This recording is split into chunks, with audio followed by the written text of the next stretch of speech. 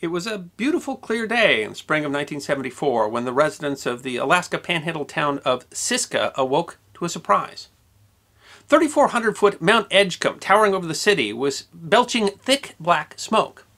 While Mount Edgecumbe was known to be a volcano, it had last erupted some 3,000 years before and was long thought to have been dormant. Panic calls went into authorities, including the local Coast Guard station, which immediately dispatched a helicopter to go check out this new volcanic activity that was threatening the city. As the helicopter came over the summit, the Coast Guardsmen inside were shocked to see down inside the crater of Mount Edgecumbe a large pile of burning tires, and spray-painted in the snow in 50-foot-tall letters the words, "April Fools." The eruption of Mount Edgecumbe, the work of a colorful local man named Porky Bickar, is often included among lists of the greatest April Fool's Day pranks of all times. But it does raise an interesting question. When did this tradition of pulling pranks on April the 1st begin? And it being now April the 2nd, we can answer with no fooling around. Now, you might have imagined that this facetious faux holiday was a relatively modern invention, but the joke is actually much older than you might have thought. It is history that deserves to be remembered. According to the 7th century Greek monk Maximus the Confessor, in ancient Rome, Hilaria represented any time of celebration or rejoicing, a celebration that might include, say, a marriage or the birth of a child. But Hilaria also represented a festival that honored Cybele, the mother of gods.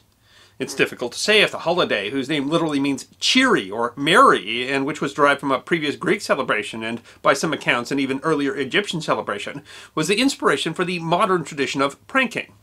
But the celebration did occur at the time of the vernal equinox, which represented rebirth and was immediately before the calends of April, and at least in imperial times included games and amusements and shenanigans such as dressing in disguise. The festival of Hilaria says that a day that was set aside to have amusements around the beginning of spring is an idea that's as old as civilization itself, but it's not really clear whether or how that transformed into the modern tradition of April Fools. The tradition, though, especially the part of dressing in disguise, which at one point became the focus of an assassination plot against Emperor Commodus, is surprisingly similar to a little-understood medieval liturgical tradition called the Feast of Fools. On this feast day, lower-level clergy would masquerade as senior clergy and hold masses that would mock church traditions. The exact purpose of the festival isn't clear, and the practice was officially banned in 1431, but still the tradition might have been difficult to eradicate, and might have been the inspiration for the celebration described in Victor Hugo's 1831 novel, The Hunchback of Notre Dame, set in 1482. However, the Feast of Fools was traditionally celebrated in January, not April. However, that gives rise to another popular but unproven theory that the tradition dates to the 1434 Edict of Roussillon, in which King Charles IX officially made January the 1st the starting of the new year in France, which previously had been recognized at different dates throughout the kingdom.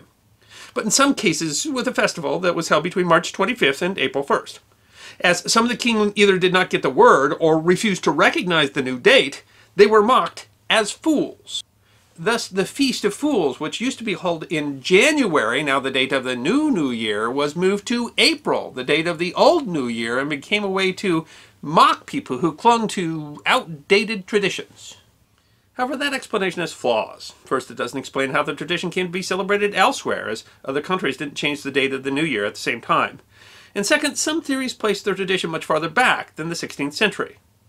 According to the website InfoPlease, Joseph Boskin, a professor of history at Boston University, offered a possible explanation in 1983. Boskin argued that the April Fool's tradition dated specifically to the reign of the 4th century Roman emperor, Constantine the Great. The story, Boskin surmised, came from a discussion between Constantine and a court jester named Kugel, where Kugel insisted that he could run the empire better than the emperor. To test the theory, Constantine made Kugel emperor for a day, April 1st, the new year, on the Roman calendar. Kugel then passed an edict calling for absurdity that day, and the edict was so enjoyed that it became an annual tradition. Professor Boskin argues that the April Fool's tradition was tied to the reason that courts had jesters to begin with, the serious business of putting events into perspective through humor. Professor Boskin's new theory was publicized widely by the Associated Press, who apparently took some time to figure out that they had been had by the good professor. The entire thing was made up, itself, an April Fool's prank. And while we no longer have evidence that April Fool's is directly tied to Constantine the Great, it certainly predates Boskin's prank in 1983. Some historians tie the tradition to the story of the wise men of Gotham, which has the people of the Nottinghamshire town of Gotham, meaning goat home, in the 12th century pretending to be mad in order to avoid attacks by King John. By engaging in foolish tasks, they convince the royal stewards that the town is crazy, and thus John declines to visit them. April Fool's is, some theorize, a tribute to how the men of Gotham were wise by acting like fools. While the story apparently dates back at least to the 15th century and has parallels in other cultures, its actual link to April the 1st is unproven. Another connection might be made to Geoffrey Chaucer's 13th century Canterbury Tales. The tale, The Nun's Priest's Tale, regards a vain rooster and the trickster fox Reynard. At first, the fox tricks the rooster, capturing him, but then the rooster tricks the fox and escapes. Both then chide each other for being fooled by pride. The tale of deception became a popular theme in children's books from the 13th century on, and might itself have been derived from one of Aesop's fables, The Fox and the Crow, whose origins may date back to ancient Greece. Notably, the Nun's Priest's Tale says that the story occurs on Sin March began 30 days and 2, or the 32nd day of March, which would be April the 1st. Given that interpretation, the day may again have ancient origins represented in the story that are tied to tricking people who were fooled by their own pride on the first day of April. However, the connection is unclear, and many scholars today assume, based on other cues in the story, that the 32nd of March is likely misprinted, and that the date is intended to be 32 days after the end of March, in early May, rather than on April 1st. At very least, though, the popular perception might have helped to spur the modern tradition and its April 1st date. Even in France, the date may predate the Edict of Roussillon. In 1508, French poet Eloy d'Emberville wrote a poem that includes a dialogue between Satan and Lucifer plotting evil deeds. The poem includes a line that roughly translates as, "The infamous pimp of men and women, April Fish." Poisson d'avril, or April Fish, is the modern French term for April Fools, although it's not clear that d'Emberville was referring specifically to April the 1st, or merely to a foolish person.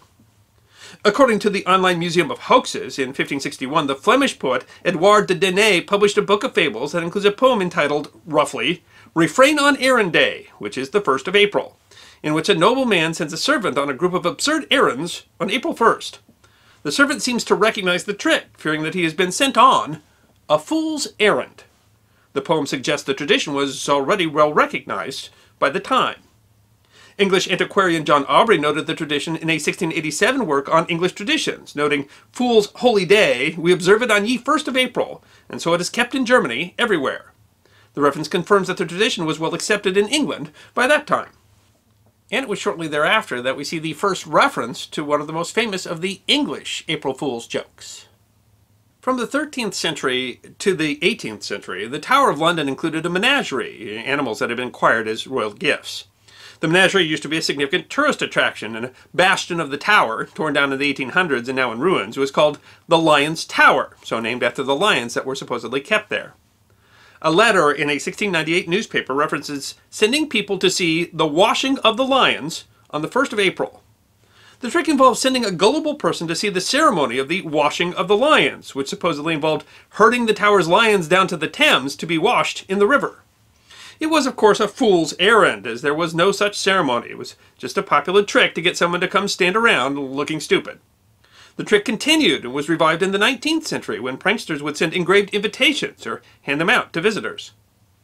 A 1771 entry in the diary of Anna Green Winslow, a member of a prominent Boston family, in which she references her father sending her mother after a supposed flock of wild geese, literally a wild goose chase, on April 1st, shows that the practice was well established in America in the 18th century. April Fool's pranks became perhaps easier as people became more trusting of media. On April Fool's 1878, Americans were taken in by a widely publicized story that claimed that Thomas Edison had created a machine that will feed the human race. In the story, Edison was quoted as saying to startled reporters that his machine made all sorts of foodstuffs, from dirt taken away from the cellar and water taken from these pipes. Edison was quoted saying, I believe, in fact I know, that in 10 years my machine will be used to provide the tables of the civilized world. Meat will no longer be killed and vegetables will no longer be grown, except by savages.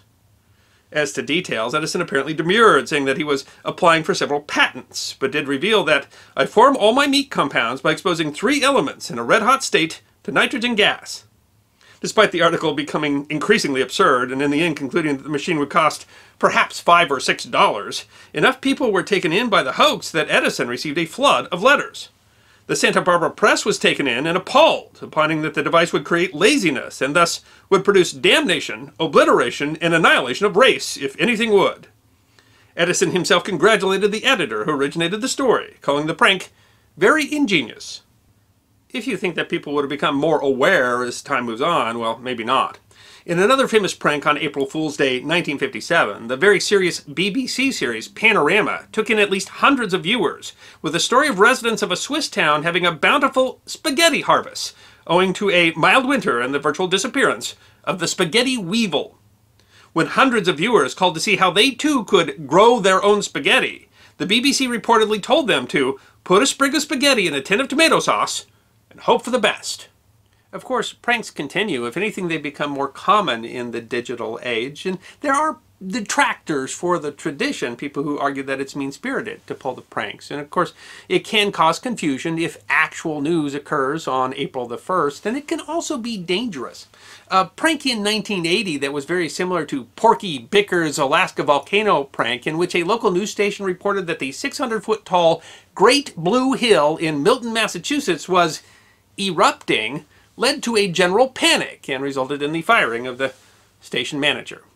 And while there's no real agreement over exactly how April Fool's Day started, it is surprisingly ubiquitous. It's celebrated throughout the world, although traditions differ. For example, in the United Kingdom, the pranks are supposed to be done before noon. Anyone who pulls a prank after noon is considered themselves to be the April Fool. And in many Spanish-speaking countries, the very similar Holy Innocents' Day is celebrated, but not on April 1st, but instead at the end of December. Alex Bose, who's the curator of the online Museum of Hoaxes, theorizes that the reason it's so ubiquitous is because so many cultures had spring festivals, things he calls renewal days, that included some sort of organized mayhem, often the wearing of costumes, and that played an important role. The social order is temporarily challenged, but it's restored, showing the stability of society, in the same way that winter challenges life, only to have the circle of life restored with spring, which begins apparently on April 2nd. Happy Renewal Day.